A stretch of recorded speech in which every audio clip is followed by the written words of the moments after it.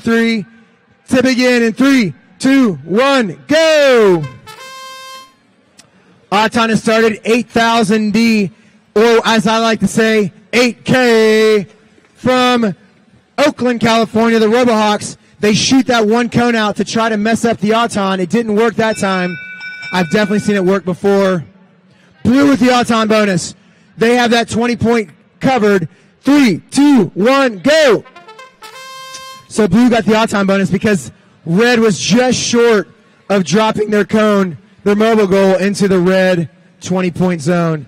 The Vipers going into their corner. They have a mobile goal in their hopper. They are up to 2 stacks on that cone. 8K with a 3-stacker. And then RAR XD.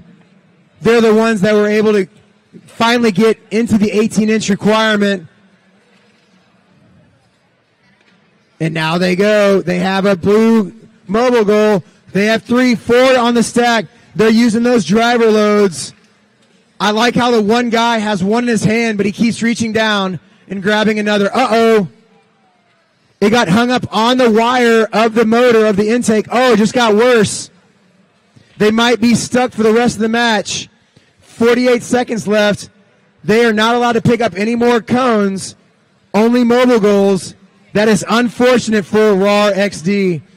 Their partners, though, 8K, have one last mobile goal. And there's 30 seconds left in the match. Oh, here they come. The RoboKnights from Charlotte, North Carolina. They've got a 1, 2, 3, an 8-stacker coming in. Can they get it dropped in the 10-point zone? They do. Oh, look at that. RAR XD is not able to score anymore. So instead, they play themselves some defense. 6 seconds left. 5, 4, 3, 2, 1, and oh no, the Vipers just rolled themselves off.